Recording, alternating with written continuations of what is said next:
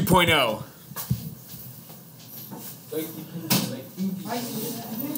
Photosynthesis 2.0. So if you would be so kind as to copy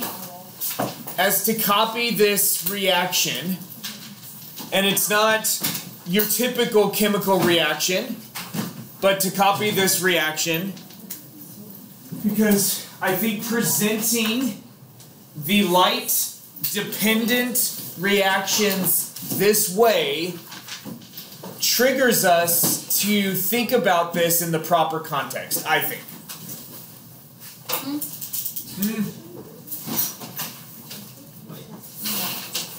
Okay, so we've got light as a reactant. You would never put light in a typical chemical reaction because light is not a chemical, right? Although water, that's a perfectly satisfiable? No, it's a perfectly reasonable thing to put as a reactant. And then ATP, that's fine to put as a product as long as you put ADP and phosphorus as a reactant, but we're not doing that. And then electrons, that's okay to put in a chemical reaction, but you usually only see it in like nuclear reactions when you're splitting atoms. Okay? So when you put it this way, the reason why I think it puts it in the proper context is it helps us to think about what needs to happen. Okay? So when we made ATP during cellular respiration, what did it require? We made ATP two different ways during cellular respiration. One of those ways was how we made ATP during glycolysis and the Krebs cycle. And what did we do there? When we made ATP either in glycolysis or in the Krebs cycle, where we directly made ATP, what did it require? Katie? Breaking apart bonds. It did. It required breaking bonds in something to fuel adding a phosphate group to ADP, right? And so we made ATP two different ways. Two ways to make ATP. You have what's called substrate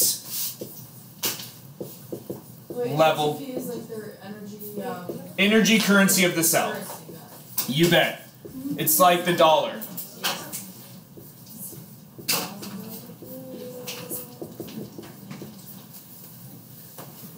Okay, it's the energy currency of the cell. So we make it two ways. One is substrate level phosphorylation.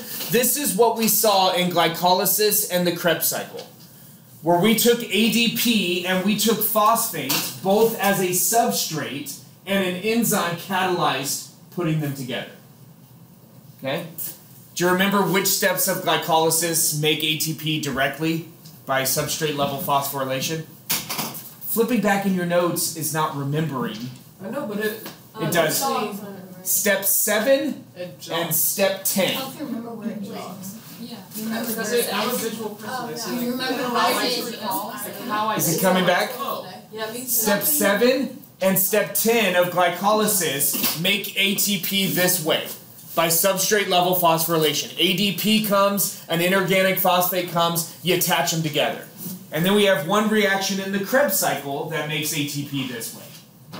Do you remember? It's like succinyl-CoA. Yes, succinyl-CoA synthetase is the enzyme that catalyzes that. You take succinyl-CoA, you convert it into what? Succinate. And as you do that, you attach a phosphate group to ADP. Okay, so that's one way to make ATP, substrate level phosphorylation. Saw that in glycolysis, saw it in Krebs cycle. There's one other way to make ATP, which we also saw in cellular respiration, and what is that? It's when we make most of our ATP, and we made it during, what do we call that? NaO. Well, we use NADH and we use FADH2, but what do we call that process? It's the other name for the electron transport chain, Kyle. This is your area. Come on, Carlos. Oxyphos. That's what I said. Oxidative I was thinking. phosphorylation. Is that queso?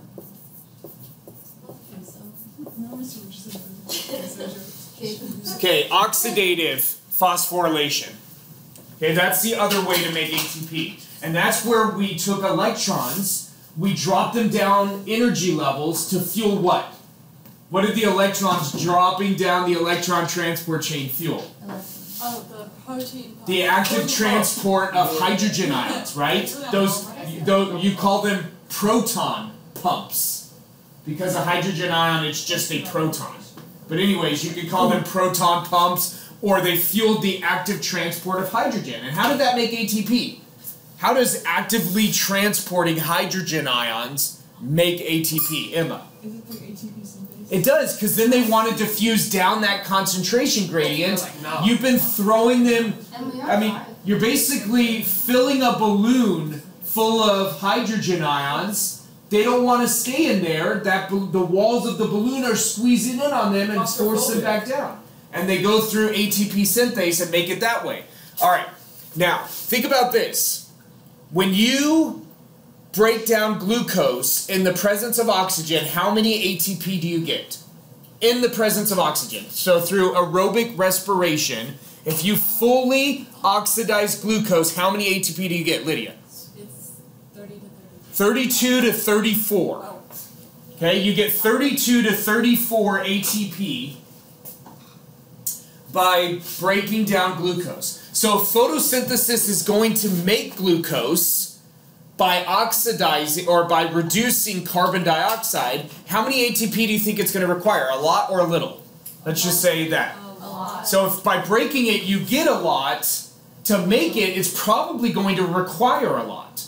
Okay? Do you make a lot of ATP this way?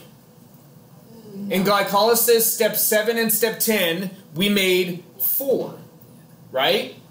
You really make 2, but you do 7 and 10 twice for every 1 glucose molecule, so you make 4. And then in the Krebs cycle, we made 2 more. Do you make a lot of ATP using this type of phosphorylation? Isa? I just have a question. What's considered like a lot of ATP? I mean, it's really relative. Yeah. You know, I would say the total amount of ATP a cell makes and breaks every day, that's a lot of ATP. But I mean, so during glycolysis and the Krebs cycle, we make 6 ATP. What would you what would you compare like 1 ATP to? Like, here? In like $1, you want the ATP to dollar conversion ratio? Sure. Well, let's see. So if the average cell in your body makes and breaks 100 pounds of ATP a day, I would say the average person in Santa Clarita makes and spends, what, $300 a day? $400 a day? Wait, really? Well, I mean, what do you think the median income is in Santa Clarita? I'd say the median household income is $90,000 a year, maybe? The median, the middle? Yeah. Okay, so let's say that's $90,000 a year. So divided by 365, that would be something like $300 a day-ish. Is that right? Somebody do 90,000 divided by 365. Like 90,000 On a calculator, not in your head.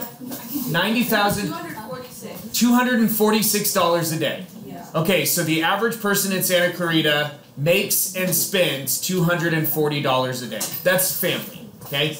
So the average family in Santa Clarita. So if we're going to do a ATP to dollar ratio, 100 pounds of ATP is equal to $240. So, I don't know, each pound of ATP is equal to, what is that, $2.5-ish? So it's tiny. But a pound of ATP, that's a lot. I mean, that would require a lot of ATP to make a pound. Yeah. But yeah, so I'm just talking about if we're going to go and we're going to use cellular respiration as an example, we only make 6 of the ATP this way. We make 28 of it this way, right? So if we're going to require a lot of ATP to make glucose, which way do you think we're going to make ATP in photosynthesis? Do you think we're going to make it this way? Or do you think we're going to make it this way? Oxidative. Okay, so oxidative oxyphos requires what? What's the other name for oxidative phosphorylation, Kyle? Electron transport chain. So you would predict that in the light-dependent reactions of photosynthesis, what are we going to have? Kyle? An electron transport chain. Look at this. What is one of our products looking at it this way? Electrons. Oh man, we are in a good spot. And then according to what's written here as our reactants, where do you think these electrons are coming from? Are they coming from light?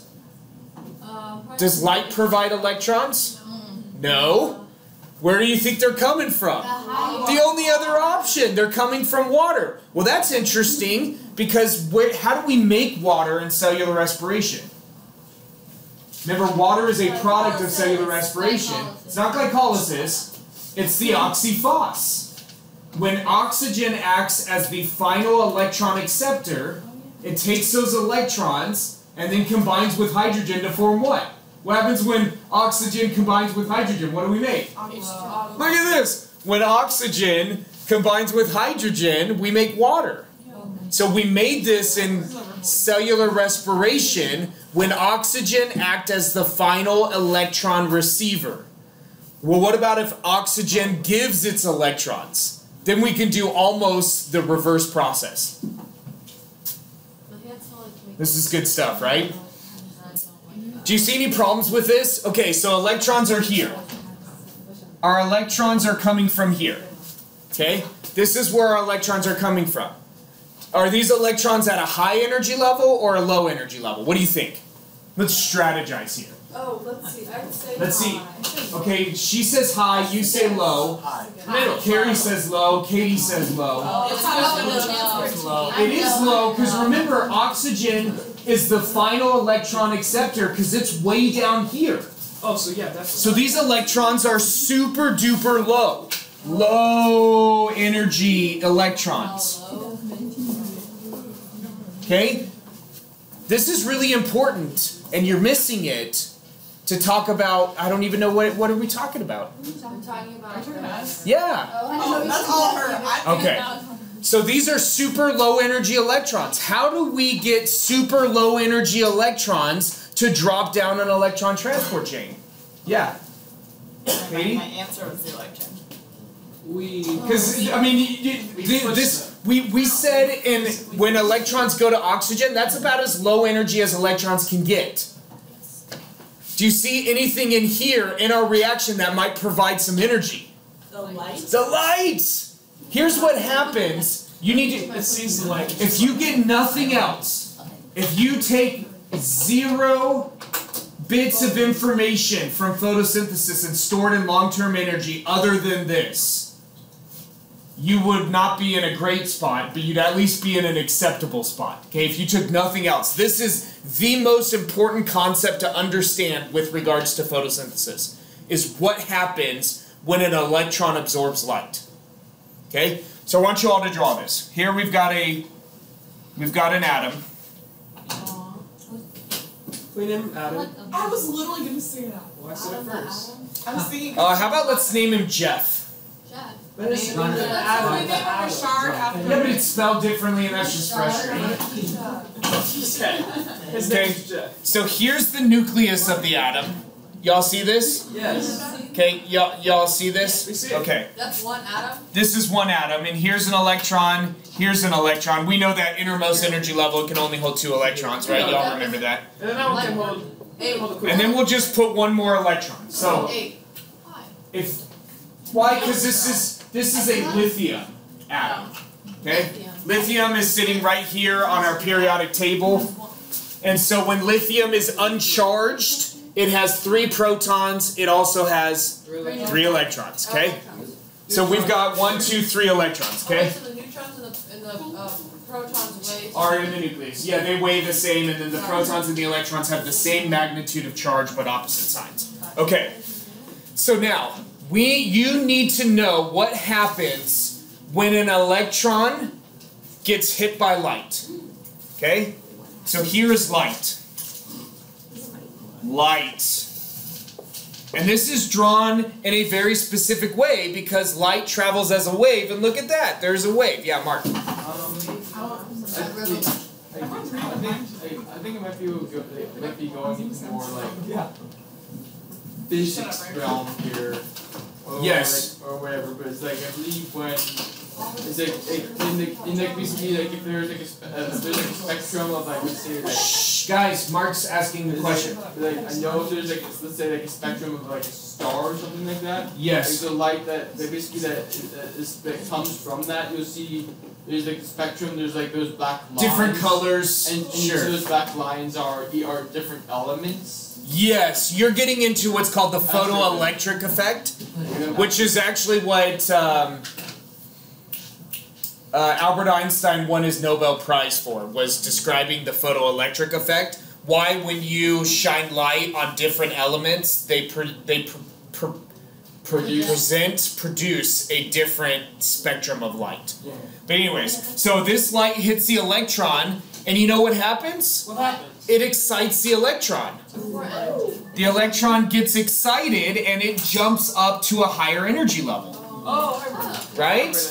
The electron absorbs that light. The light has energy. Now that electron has more energy, it jumps up to a higher Is that energy even level. legal? Like, why? No, but like, seriously. Is Like, this allowed? yeah, why is he doing that? Like, what is he gonna do? Well, it doesn't really. So, what is energy? So, if we're talking about kinetic energy, it is somewhat a measurement of velocity, right? It's exactly kinetic energy is 1/2 the mass of an object times its velocity squared, but it's somewhat equivalent with its velocity. Okay? And so if this is getting hit by light, it's going to speed it up. And if the electron is sped up, it's going to get further away from the nucleus. Okay, wait, so is it losing energy when it goes to that next ring? No, it's gaining energy. Oh. Yeah, to get further away from the nucleus requires more energy. Because this is negatively charged, the nucleus is, what? Positively charged. You know that opposites attract, and so the nucleus is actually holding on to those electrons. If that electron gets some more velocity, it can get further away from that nucleus. But if the electron was here to begin with, where do you think the electron wants to be? Carrie. Sorry, Carrie, ask your question. You don't have to answer mine. Oh, so the second, like, shell would be empty, right? Yes, at this point, yeah. So for lithium, when this electron jumps up to that energy level, now this second energy level is empty. And if you had 4 electrons in the valence shell, would all 4 of them move up, or like? If they all got hit by light, yes, absolutely. You could get all. Anytime a photon of light, an individual piece of light. Light is weird. It functions as a wave, but it also travels in particles and behaves like a particle. Anyways. Every time an electron gets hit by light, it's going to be excited, and it's going to jump to a higher energy So you level. could have like 3 in the outer one. And Oh yeah, absolutely. Yep. Okay. So, if that electron was there to begin with, where do you think that electron wants to be? Do you think it wants to be there, or do you think it wants to be here? It wants to be closer to the It wants to be here, and it doesn't really matter what it wants, but this is where it's most stable.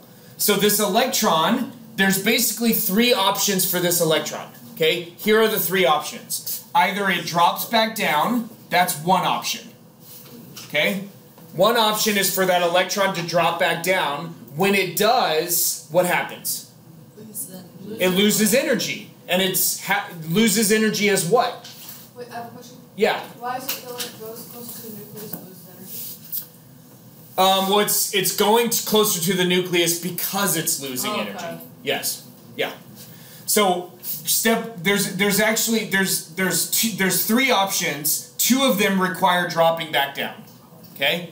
So if this drops back down in energy, it's going to release light.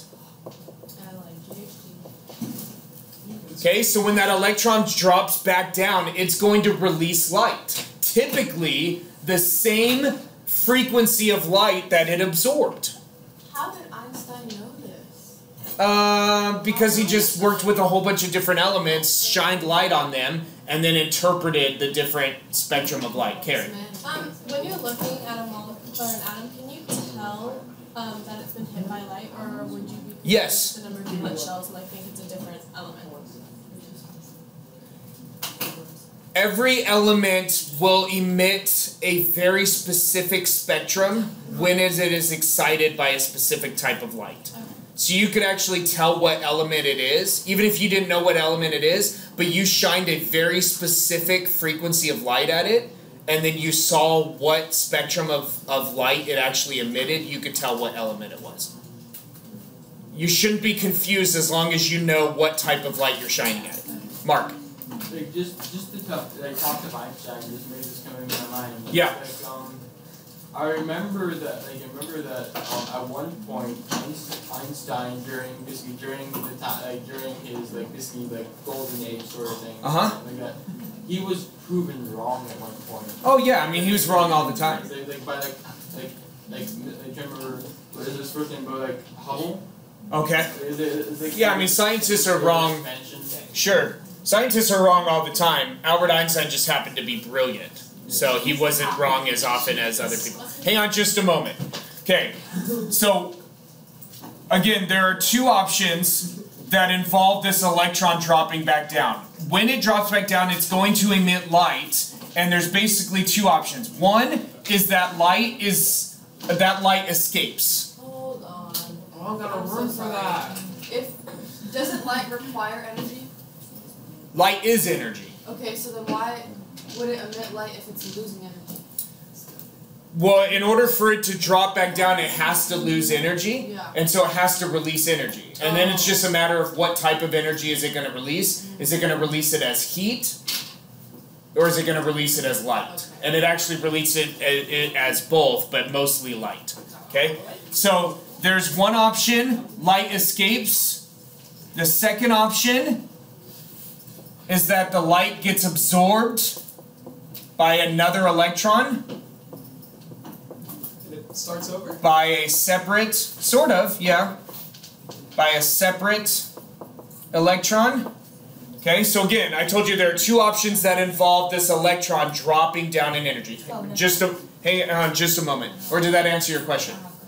Okay, so one option is that it emits light that escapes. Okay, and then you can actually see this because the light escapes, it can hit your eye, your brain can interpret it as a specific color. Or that light can get absorbed by a separate electron, but from a different atom, right? You see that? Because now it's left here and it's going to get absorbed by an electron in a different atom. And then the third option is that the electron escapes. Yeah, just leaves. If the electron actually gets enough energy from that light, it can fully escape the nucleus of this atom. But where does it go? Prison break. It goes right here. Algebra. Wait, where? It goes right here to a product, and it goes where? Kyle, where does that electron go if it escapes this atom? The electron transport chain, to where it can bounce from particle to particle to particle, every time dropping an energy level and fueling what? Kyle, what is it fueling when this electron escapes this atom, goes into the electron transport chain? What does it fuel? It fuels oxidative phosphorylation by doing what, Rick? It fuels the pump. Pumping hydrogen ions against their concentration gradient. Emma and then Trinity. I have two questions. Okay. So in step 2, so can the light be absorbed by an electron in that atom? Or Yes, it could, yeah, but not in this specific atom, because it would need to be by another electron in the outermost energy level. So if you had, say, an atom of oxygen, and you had 6 electrons in your outer energy level instead of just 1, absolutely, it could be absorbed by another electron in that atom. And then my other question is, do you know what the first Nobel Prize was, for? Nope. I don't. Yeah. I know Nobel made all of his money because he invented explosives. I believe he invented dynamite. If not dynamite, some other type of explosive, and he made an enormous amount of money selling his inventions to like the railroad industry and roads, you know, that where you gotta like blow pieces of mountains up to be able to build a tunnel through it. And so he just made gobs and gobs and gobs of money. Gobs. And so he started the Nobel Prize. I believe when it started it was just for peace. I think. Is that the Like Nobel Peace Prize, I think, was the original Nobel Prize, and then others were added for scientific innovation. And so now there's like a Nobel Prize for physics, I think there's one for chemistry, maybe it's chemistry and physics together. There's one for physiology and medicine. There's one for economics. Oh, Gandhi? Is there one that's not for science? Gandhi got a Nobel Peace Prize, but so did Al Gore. So it's like the guy who invented the internet.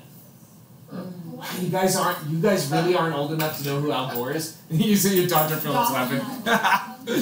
Al Gore ran for president in 2008. Yeah, so he was. So listen, I'm going to tell you who Al Gore is. He served as the vice president under Bill Clinton for his entire 8 years as president. Oh, wow. And then he ran for president after Bill Clinton did his 2 terms and George W. Bush ran as the Republican. Al Gore ran as the Democrat in 2008, and George W. Bush beat him and took the presidency. And then Al Gore did not run again in 2012. No, in 2000. 2000. You're right, 2000. Sorry. Oh, wow. Because if it was 2008, you'd also be old enough to remember. Yeah, it was in 2000. Gosh, I'm old. That's right, because in 2008 it was Obama running against John McCain and the Maverick. What's her name? Mark Cuban. No, the political Maverick. Gosh, what was her name? The governor of Sarah Palin. Yeah, governor of Alaska. All right. Oh, he didn't really invent the internet. It was kind of a joke because under Bill Clinton's presidency is when the internet. So Bill Clinton was president from '92 to 2000. That's when the internet really gained popularity, and so Al Gore, as vice president, approved some measures that really helped the internet expand and become. So it's kind of a joke. It's kind of a joke. No, he did not win a Nobel Prize for helping to invent the military actually invented the internet, but that's another question. Trinity. Okay, that's my question. Oh, okay. Lydia and then Isa. Well, I'll give you another question. So the electrons transport chain, like where all the escaped electrons go. Oh yes. Like a refugee camp. Yeah, sort of, and then they end up ultimately inside of glucose. That's good. Yeah, that is pretty cool. They're escaping that, like. So then they end up inside of glucose, and then what happens to that glucose? It loses its electrons, it gets oxidized, and ultimately the electrons end up back where after cellular respiration? Back to water, right? That's where electrons finish. You got to think about this for a minute. Where do electrons finish after cellular respiration? They finish here in water. And this is where they begin in photosynthesis. And so it's kind of this whole big circle. Lydia, and then Isa. My mom dropped something off for me on dental. Isa. You can go too. Yeah. So like. What essentially is the internet? Like, It's shared. Wi-Fi. It's shared information. If you've got a white mushroom, it's reflecting all visible light. All right. Okay. Hang on. 1 minute, Kyle. In your experiment, what should happen if you give the plant only blue light? It will have a high energy. Yeah, it should be fine, right? If they're capable of absorbing blue light, and you give the plant only blue light, it should be fine. wait, why? Why? Yeah. Because it's capable of absorbing light in that spectrum, and if you're giving it pure blue light, I mean, it may not thrive as much as if you were giving it the full spectrum, but it should be fine. It should be able to carry out photosynthesis. Okay? What about Kyle in your experiment if you gave it only red light? Something interesting happens. It should still be able to go through photosynthesis because we know that they absorb those frequencies of light. Do you feel like we're getting a lab out of this? Yeah. I feel a little bit like we're getting a lab. What if we could figure out a way to tell whether a plant was photosynthesizing? And then we filtered out all light, but a specific color. It sounds like a lot of fun. Oh, yeah, except for Yes, I agree with her. you just... Final verse. It is fun. It's kind of one of those fun things where you set something up and you watch it for 30 minutes. And maybe we do something else, like name that tater, or Name that tater. I like that. name that bean. We got to figure out something like that. The tater is hard because our class is so early in the morning. No, No, the jelly beans. Emma and then Trinity. So if something could only absorb one of those, would it like reflect everything? If it could only absorb, like if it could only absorb red light, it would reflect everything else. So then how would it look? Like, I have no idea. It would look probably white. Yeah, pretty white. If it was only absorbing red. Oh Trinity. my gosh. That was my question. Oh, Emma asked the same thing. Okay. All right. So does this make sense? Kind of. So does it make sense why we would hypothesize from the fact that plants are green that they're absorbing light in this area and light in this area? Yes. And then you would expect that there's probably some purpose behind that. And then does it make sense how we interpreted the data from Kyle's experiment? Yes. That if this is true, if you gave a plant only green light, it's going to die. If you gave a plant light anywhere else in the visible spectrum, it's probably going to be okay. Mark, and then Trinity, and then Emma. Okay, so like let's say that you go into like a dark room, like, Yep. like with only a single like spotlight. Okay. That they concentrate light on a single area, Yep. and you have a pot, like a little like a plant sitting there, like your normal everyday green plant. Okay. And you put a prism over the spot lamp.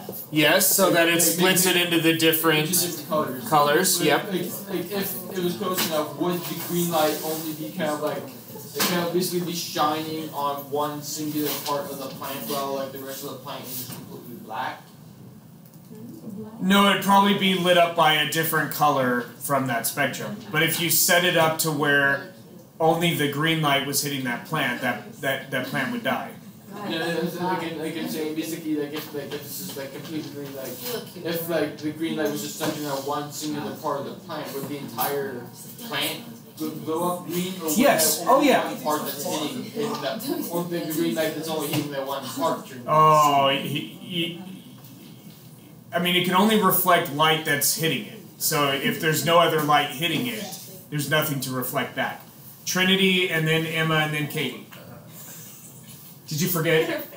Hold on, thinking. Okay. Oh yeah, I remember. So if there's like one, I think Emma already asked this question, just like a side thing.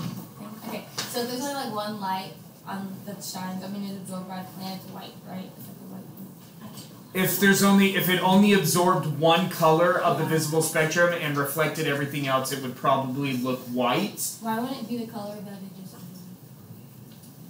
Well, because if it's absorbing that color, it's not reflecting any of that light back. And so your brain couldn't get any of that light because the plant's drinking it all up. Emma and then Katie. how do evergreen trees work?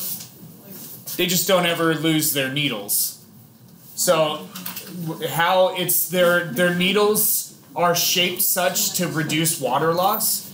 And so that's the biggest concern for a plant is losing water through its leaves. And so if it's at a time of the year where sunlight's not super direct and you don't have a lot of it and you're not going to be carrying out a lot of photosynthesis, you're going to be losing water without the gain. So you've only got the loss and none of the gain. But the needles are shaped such that they don't really lose very much water.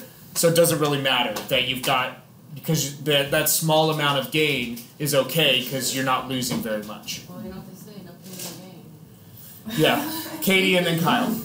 Okay. So do humans need a certain color light to survive? Why? That's a good question. So the main reason we need light is to convert calcium into vitamin D, and it helps with red blood cell production. If I don't know if there's a specific color or if you need the entire spectrum. My guess is that you really need the entire spectrum to do that efficiently. If you were like So if you were in like a room where all you had was red light, like back when you actually had to develop film and it wasn't digital pictures and you just never left the red light room, as long as you took like a calcium supplement and a vitamin D supplement, you'd be okay. But eventually I think you'd become anemic. that's where you Anemic, where you well, there are many ways of being anemic. It's where you don't make enough red blood cells. Oh, okay. So it could be because you have an iron deficiency, or it could be because you don't have enough vitamin D, or it could be because you've got a bleeding issue. A bleeding issue. Kyle. Did we ever say what something interesting that happened? No, we're gonna do that right now. Actually. What's the thylakoid Alright. membrane? The thylakoid membrane is the innermost membrane in the chloroplast. Is this the light dependent 2.0? This is light dependent 2.0 to finish it off. To finish it off. Yep, to finish off light dependent 2.0 and to move to light independent Oh, is 2.0. this light? Can you use this light dependent? Alright. So I would like for you to draw everything you see.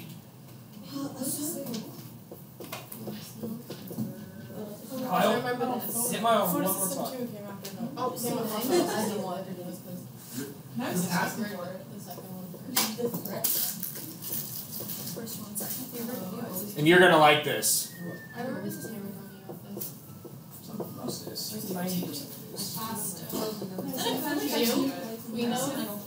Plastoquinone. Yesterday. What does that say on the circle?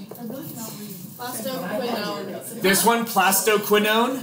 I cannot see that. Plasto, Q-U-I-N. Plastoquinone? Yeah.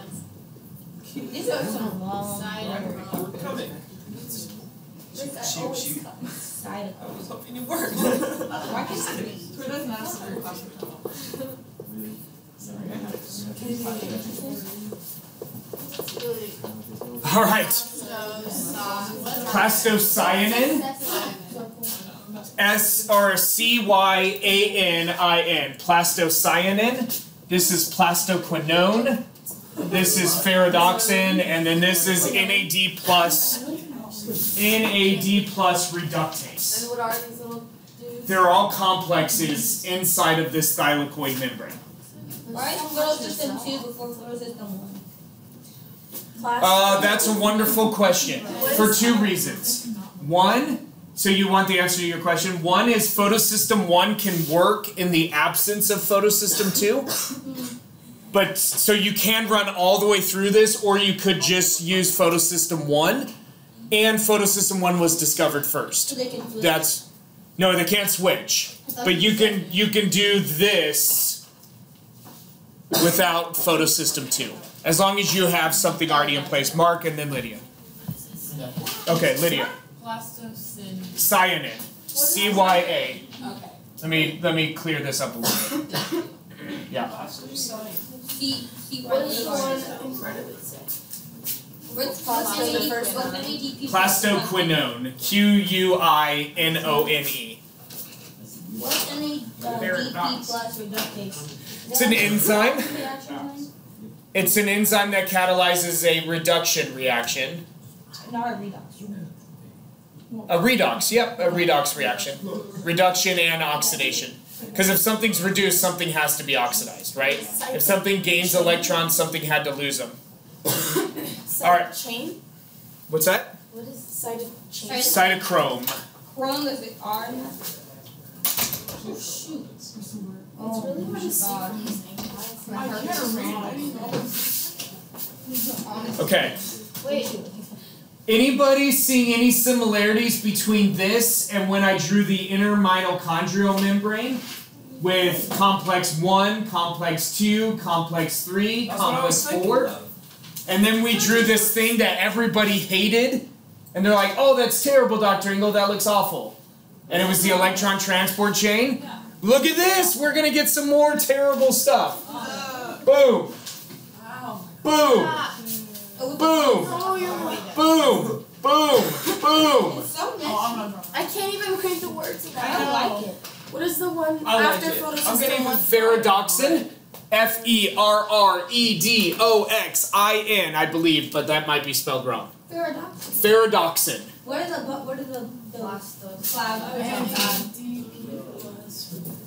is that the electrons moving again? What does it do after it goes to the last one?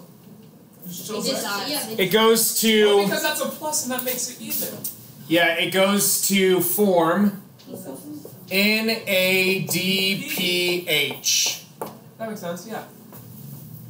Huh? Because we knew from... So that's the proton, because that's why it's plus, and then you bring the electron back. Well, we've got to have some protons come in as well. But we knew that from photosynthesis 1.0, there are actually three products of the light-dependent reactions. Oxygen, ATP, and what else? What was the third one? NADPH. That acts as the final electron resting place for this portion. Okay? We already know this because we addressed this earlier today. Where do these electrons come from? The electron transport. Well, they're in the electron transport chain now, but where did they come from? From water. Yeah, yeah. That's what you meant. Well, the light that dumps it off. That's what you meant. Yeah. Okay? So they come from water, right? Water provides the electrons for this electron transport chain. Yes? Yes. We also know this because we talked about this earlier. As these electrons drop, they are dropping in energy level, and that drop in energy fuels what process? Kyle, from our electron transport chain in cellular respiration, when the electrons dropped, what did they fuel? Oxidative phosphorus. Yes, by fueling what? Pump. The pump, the proton pump. Okay, and so right here, check this out. Through this complex here, we're pumping, and what are we pumping? You are. The electrons are dropping, fueling the pumping of something else. Hydrogen ions, just like in the oxidative phosphorylation in cellular respiration. So we have a lot of H plus on this side, inside of the thylakoid, or inside of the, yeah, I guess, do we call it a thylakoid? Grana is the stack. Yeah, so inside of this, anyways, we've got a lot of hydrogen ions in here because we're pumping them across. Every time an electron drops down here, it's fueling, pumping hydrogen ions into here. And what happens when we concentrate a bunch of hydrogen ions into this space? Where do they want to go? They want to get out. They want to go back out, and there's only one place they can go out, just like in cellular respiration, there was a protein that they would move through. And what is that protein? Kinase. Oh. It's no longer a proton pump. This is a proton pump. C, right? Nope, it starts with ATP. ATP synthase. ATP synthase. Look at that! Just like what we saw in cellular respiration, true or false? Plants do cellular respiration. True. So they're already making this for cellular respiration, and it gets a dual purpose. It also works in photosynthesis to do the same thing, and that's what? What does this protein do? What does its name suggest? It synthesizes ATP. Look at that. That's one of our products of the light-dependent reactions. Check that out, right? That's pretty cool. We know the electrons came from water. They go through this electron transport chain, ultimately go into NADPH. Okay, and then this will go over to the light-independent, the light-Indi reactions, and the ATP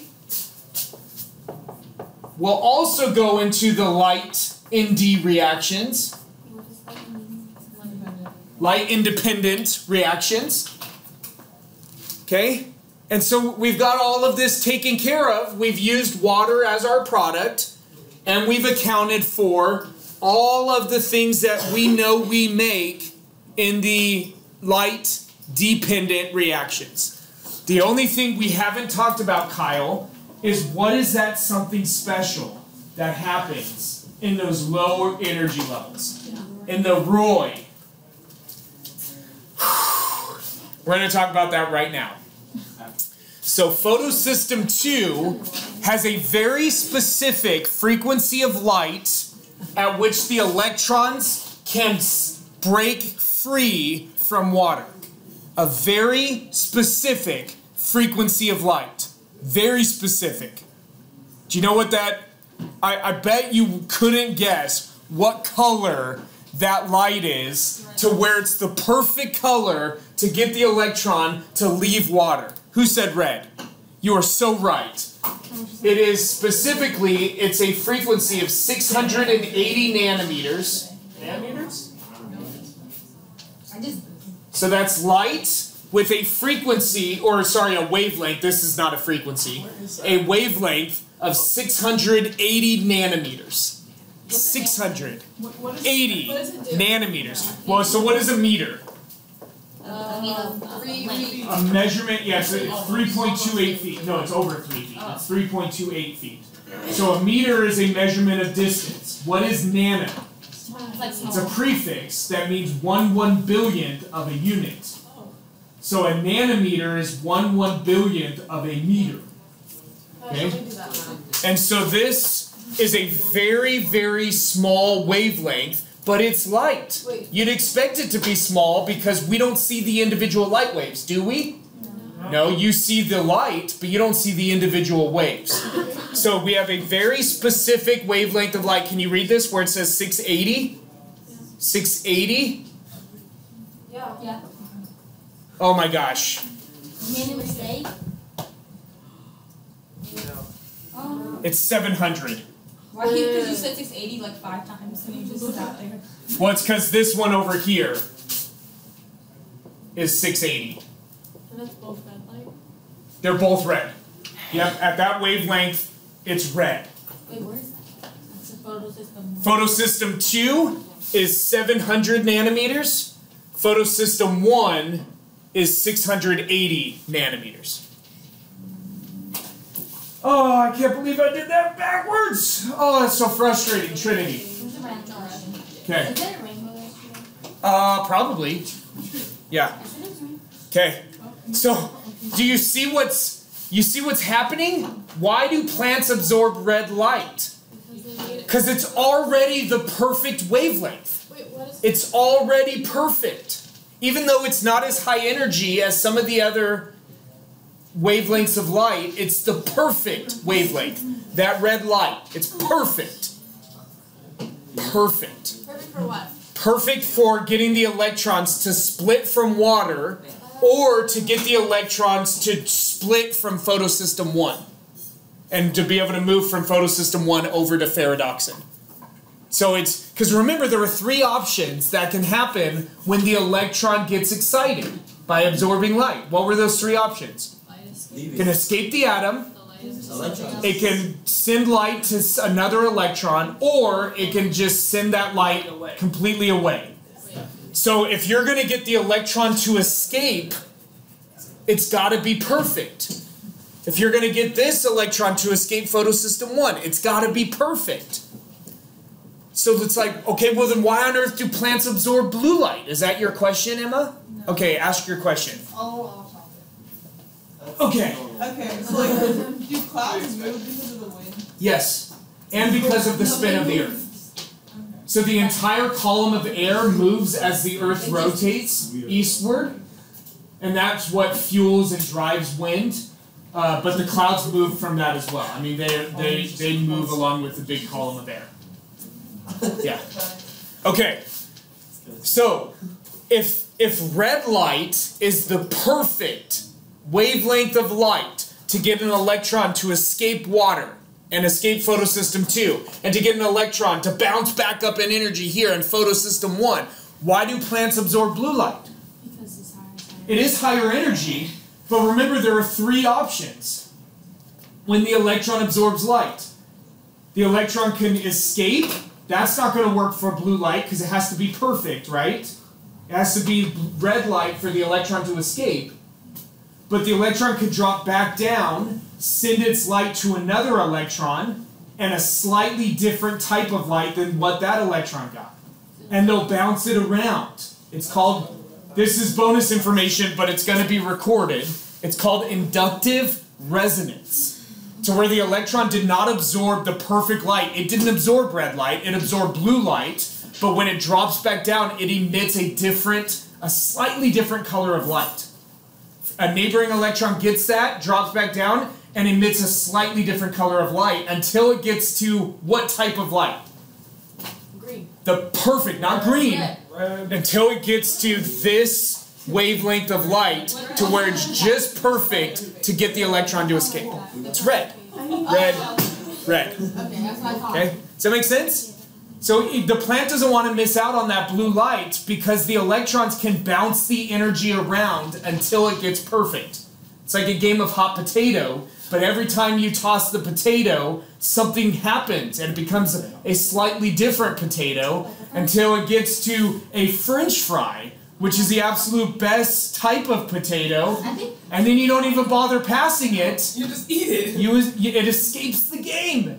But right? You'd eat before you got into a French fry. Yeah. I would at least. I mean, Like once it got baked. dude, well, you can't bake it and then fry it. I mean, that's not going to get you a French fry. It's going to get you something different. It's going to get you like a potato cake. If you baked it, because then it gets real soft and then you fry it. It might be good. Anyways, okay. Are there any questions from this? I know it's a lot. But it's pretty cool. Now I told you, who asked, Trinity, you asked why does photosystem 2 come before photosystem 1? Oh. To which I responded. I think we learned about this before. They found photosystem 2. They found photosystem 2 second. So photosystem 1 they discovered first. But also photosystem 1 can keep working in the absence of photosystem 2.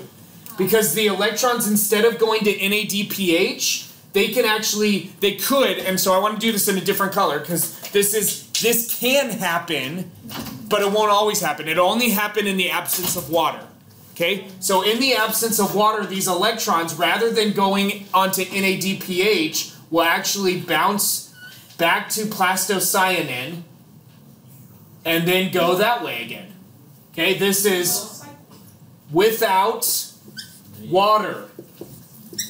If a plant has water to start this process and then all of a sudden the water's gone, like when Emma doesn't water her plant and it starts to sag, but it can still carry out photosynthesis.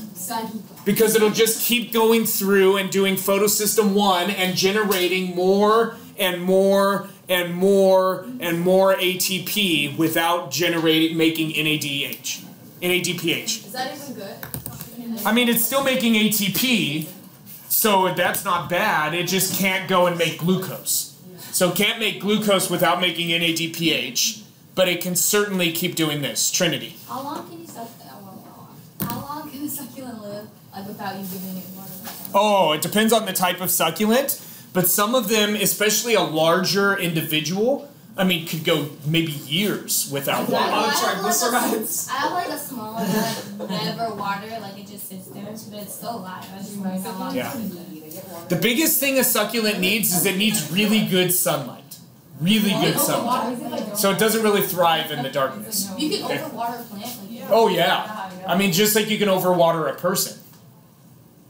But not by dumping water on their head, by shoving How long it do you in. have to keep like watering it like too much to where it just dies? Oh, I don't know. It depends on the type of plant. Okay. So, are there any questions? Hey, are there any questions about this from photosynthesis 2.0 as the light the light dependent? Yeah, Kyle. Okay, so light, is it like its own thing of energy, or does the electron take light, turn it into energy? No, light is energy. Yeah, it's its own type of energy.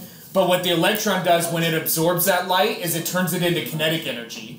But then if that electron drops back down, it releases it as light. Light is energy. Trinity. When Tori comes back. Okay. All right. Any questions here? Questions? Going once. Going twice. And we're going over to light independent 2.0. What's that? I mean, you know, you had that. Remember when we were when you were doing. Yeah, I want to go outside. Yeah, you said. Oh. We did not forget. No, he didn't promise. He never makes promises. I did not promise. He promised. I just mentioned it. He said. No, I didn't promise anything. We did talk about that. You know what? I've not. Let's all go outside. Okay, let's do this. Not in America. Okay. So, have a seat, please. We've got to do the light independent reactions 2.0. 2.0. I love going to the beach. Draw a circle.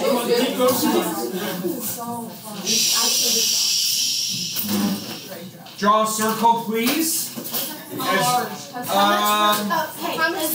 are gonna write. I'm gonna wait till you like. We're gonna write 1, 2, 3, 4. We're gonna write 4 things on the circle. You've got room there for sure. And in the middle of the circle, you are going to write the Calvin. Shh. In the middle of the circle, you are going to write the Calvin cycle. And then next to Calvin, you're going to put a slash and you're going to write the C3 cycle. Calvin. How big do you want our circle? C3 cycle. I mean, we're going to write 1, 2, 3, 4, 5. 5 things on it. So On it, like. around the circle. Oh. Okay.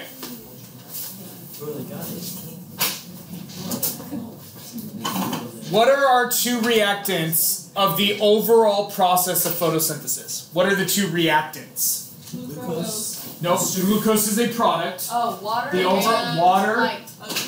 No, light. We don't typically do that for the overall reaction. We did it for ours, but that was just for the light-dependent portion.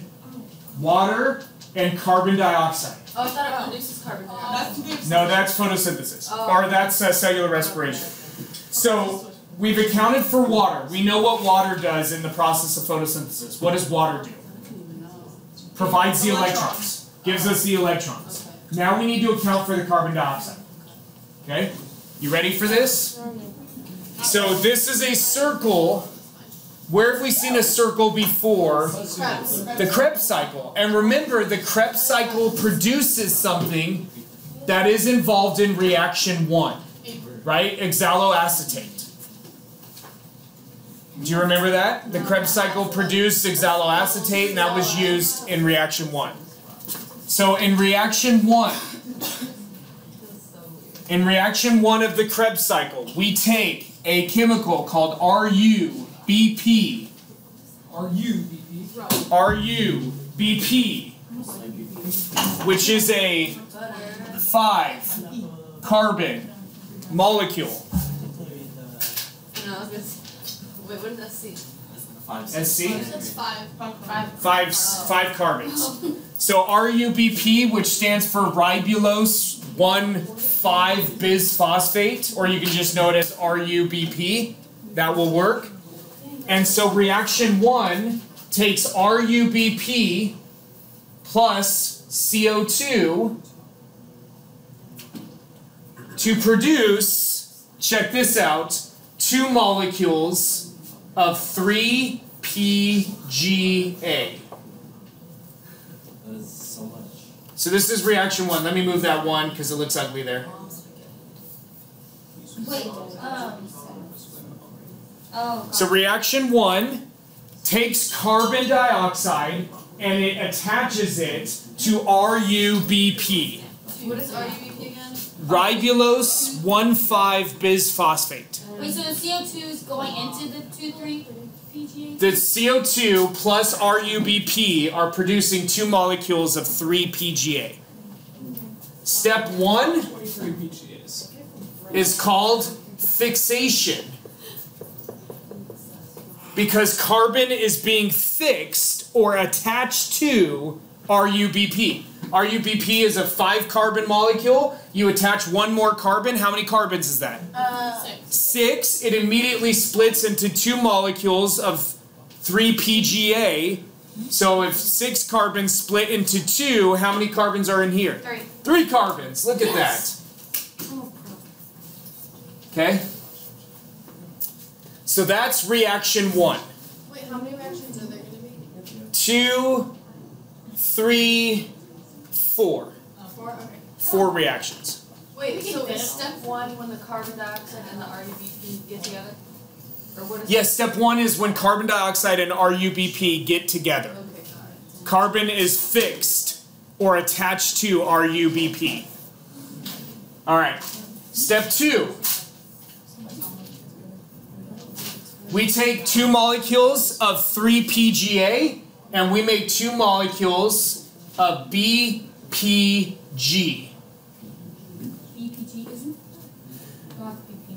both of these were in glycolysis. This right here is the opposite of what happens in step 7 of glycolysis. Well, so step 7 and step 10 of glycolysis do something important. And what is that? They create ATP. So if we're doing the reverse of step 7, what's going to happen? It's going to require ATP. Excellent! ATP becomes ADP plus an inorganic phosphate. So this is a energy requiring step, but that's okay, because what did we do during the light dependent reactions? What did we do? What did we make in the light dependent reactions? We made ATP, and a lot of it. We also did make NADPH. Okay? But we made ATP, and we made a lot of it, so the plant has plenty of it to carry out this reaction. Okay? Yeah. Yeah, inorganic phosphate. Reaction 3. And I'm gonna, I want to come all the way to here. Wait, did you put what 2 did? How many Reaction 2 converts 2 molecules of 3-PGA to 2 molecules of BPG. I don't like that jump on 3. Which, this stands for bisphosphoglycerate, which is what both of these molecules are present in glycolysis. Does it have like a name? Like, you know, for number 1 you put fixation, there's nothing. Oh, there will be, but it's 2 and 3 together. Oh, okay, gotcha. 2 plus 3 is called reduction. It does equal 5. Way to go. But 2 and 3 together is called reduction. And what happens in reduction? Reduce. Oxygens are gained, and so, or oxygens, gosh, electrons are gained. Having a day. Electrons are gained. Where did the electrons end up after the light-dependent reactions? What was the carrier? It wasn't NADH, like it is in glycolysis and Krebs. NADPH. NADPH to NADP plus the hydrogen ion. Okay, so the electrons are coming off of NADPH onto these BPGs to form something else. This is basically the reverse of the reaction 6 in glycolysis. And I know you can do this without looking at your notes, because what do we start with in reactions 6 through 10 of glycolysis? It's what we end with after reactions 1 through 5, Trinity. G3P. So if we're doing basically the opposite of reaction 6, when this is done, we are going to make 2 molecules of G3P, glyceraldehyde 3-phosphate. And now we've got some cool things happening. That's just cool. And then all the rest of this is going to be 4. I didn't enjoy how I don't like how like this looks. I thought we were gonna have like 7 steps. 4 is restoration. At some point in your life, you will get to a point where you love it. Probably not going to happen today. Definitely will not happen on Tuesday. One day. Might happen on May 17th. Potentially. Yeah. Okay, so reaction 4 is actually several reactions, but nobody learns them unless you are a plant physiologist. Wait, so it ends right back at the top? Yep, it ends with restoring RUBP so that you can start this process. Because without being able to fix carbon onto this, you can't make PGA. If you can't make PGA, you can't make BPG. If you can't make BPG, you can't make G3P. What happened to like all the other carbons? Because there were like 5 carbons and there's 3s and the other ones just don't exist. These are 3. Oh, okay. These are 3. Okay, so here's what's fun. we've now, listen up, we've now accounted for all of our reactants in photosynthesis. We know what water does. It gives us the electrons. Now we know what carbon dioxide does. It's fixed onto RUBP to generate G3P. Now we've accounted for one of our products of photosynthesis. We accounted for oxygen, right? Oxygen, when you split water, oxygen is produced. So that's produced in the light-dependent reactions. But we haven't accounted for glucose, right? Which means something has to happen here with this G3P. Steps 1 through 5 of glycolysis take glucose and convert it into 2 molecules of G3P. Do you agree? What about if we just did the reverse of that with these 2 molecules of G3P? Yeah, Trinity. Isn't there when it converts the glucose into 2-GTP, there's a loss of ATP? Yes, so if you did the reverse, you'd actually gain some ATP. Okay. Right? Is that what you were asking? Okay. All right. So the Calvin cycle does not produce sugar. What the Calvin cycle produces is G3P that can be used to make sugar. Okay? So some of this leaves, and we've got complex reactions. Complex reactions, you should write that. I will write that. To make glucose. But check this out. You're like, cool, we've got 2 molecules of G3P. In the first 5 steps of glycolysis, again, we convert glucose into 2 molecules of G3P. Let's just do the reverse. It's separate. It's separate from the cycle altogether. So this is separate. It's not part of the circle, right? Do you agree that that is not part of the circle? Yes. Okay, so that's separate. Those are separate reactions. Do we have a problem with taking these 2 molecules of G3P and making glucose with it? How do we restore this if we use all of it? Yeah, it's kind of a big problem, actually. We've got a big problem because we can't do step 4 if we use it all. You just gotta use one of them. Okay, so we'll use one of them. So we've got a 3-carbon molecule. We use one of them, and we take a 3-carbon molecule and we make a 5-carbon molecule. Oh shoot, no, we can't do that. We've got a problem. What's the least common multiple of 3 and 5? 1. Least common multiple of 3 and 5 is 15. So we need 15 carbons. 15. So we're going to need how many of these? 5. We're going to need 5 of these to make 3 of these, right? 5 of these to make 3 of these. 5 of these, the recording's picking this up because I'm not writing anything. We need 5 molecules of G3P to make 3 molecules of RUBP. Every time we do this cycle, we make 2 molecules of G3P. So how many times do we need to do this cycle to make 5? If we make 2 every time we do it once, how many times do we have to do it to make 5? Mark? 3 times. But when we do it 3 times, how many do we get? 6. 5 of them are needed to restore RUBP. 1 of them can leave.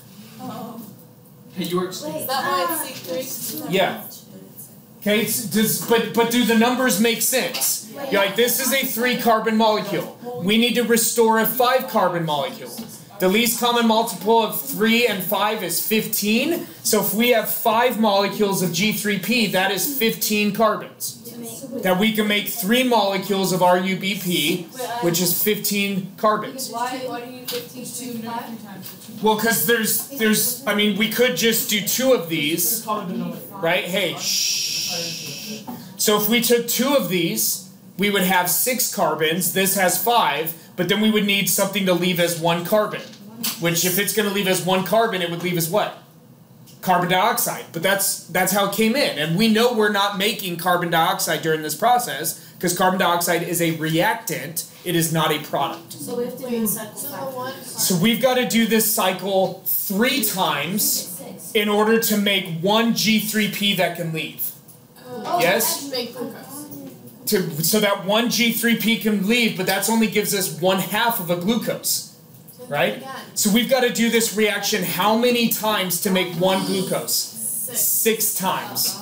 So if we do this 6 times, we will trap how many molecules of carbon dioxide? 6 times in all. 6 times in all. So if we do this reaction, look at this, look at this, look at this, look at this. If we do this cycle 6 times, how many molecules of carbon dioxide will it require? 6. How many molecules of glucose will we make? 1. When we go through glycolysis, or we go through the entire process of cellular respiration, we take 1 glucose molecule, and how many carbon dioxide molecules do we make? 6. Balance. Balanced. So if we fix 6 molecules of carbon dioxide, we will make 1 molecule of glucose, and we will restore Balance to the 4. 6 molecules of RUBP, which is awesome because we go through this 6 times. And so we need to restore 6 molecules of RUBP to be used by future molecules of carbon dioxide. Okay? So what I want you to do in the middle of the circle, do you have room to write one more thing? No. Yes. 6 times. I want you to, in the middle of the circle, write 6 times, and I want you to underline it twice. And so when you look at this Calvin cycle, or this C3 cycle, I want you to remember, you've got to do it 6 times to make 1 glucose molecule. And when you do, you restore 6 molecules of RUBP, which is perfect, because that's how many you used. Lydia. What's that? Yes, the Calvin cycle. So Lydia asked, hey, guys, Lydia asked, where does this happen? You'll remember from Wednesday, the light-independent portions happen in the stroma, in the fluid of the chloroplast. So this happens in the fluid of the This happens in the fluid of the chloroplast, not in the membrane like the light-dependent reactions. And now, that is almost the entire story of photosynthesis 2.0. The only thing missing is what happens when something doesn't work perfectly. But we're going to have to save that until after our exam. So we have 2 minutes left of class. We have 2 minutes for you to ask any questions on the light independent or the light dependent, or any questions on anything we've learned this entire year so far, because all of it is game for Tuesday's exam. Trinity. So if you did the Calvin cycle 6 times, there's like 2 GBP, it's still like 12? Yes. No. If you did this, yes, if you did this 6 times, you will get 12. Yeah. 10 of those are going to be required to restore the 6 molecules. The other 2 can leave and to make glucose. Why does it need 10? The RUBP, why does 10 have Because